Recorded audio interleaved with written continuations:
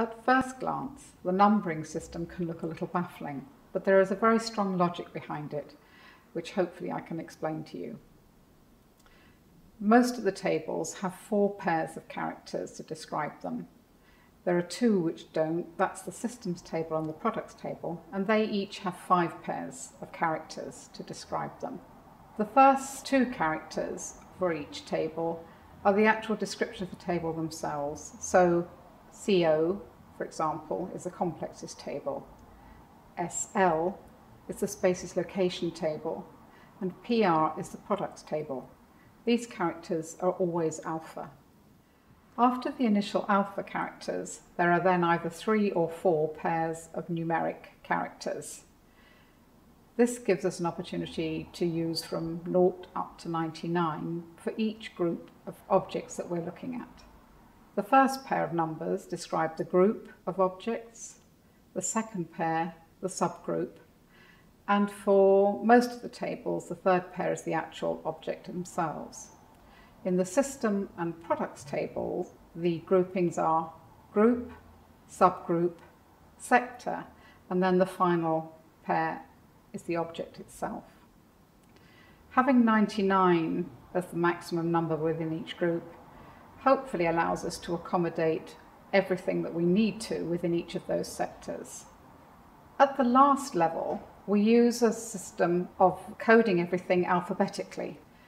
The reason for this is that when we need to add a new code in, we're able then to add it in an appropriate place rather than just tacking it on the end of an existing list.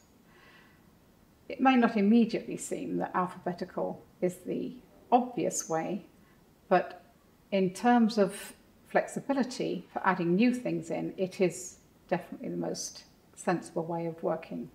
For example, if somebody highlights the fact that we don't have a steam heating system listed, we can go to the listing for heating systems and add a steam heating system in under the code that would be appropriate for the letter S.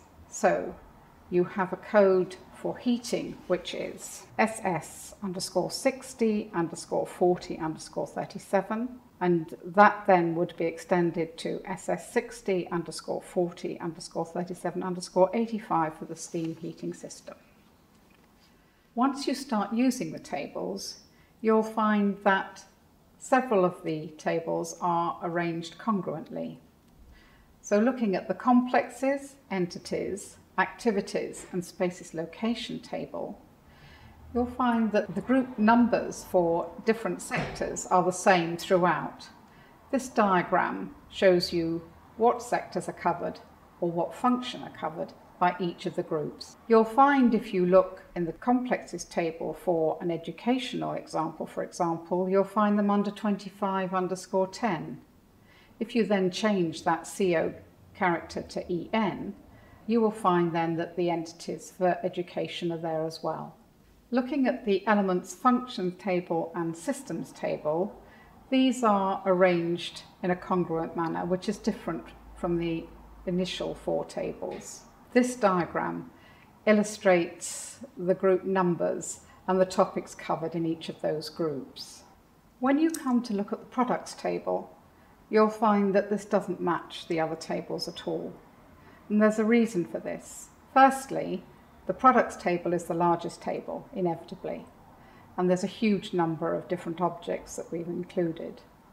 But the second reason is that some of those objects are applicable to many different systems, and therefore it would not be possible to include the function of each object within the products table. For example, if you're looking at copper pipework, it can be used in gas supply systems, hot and cold water supply systems, and heating systems.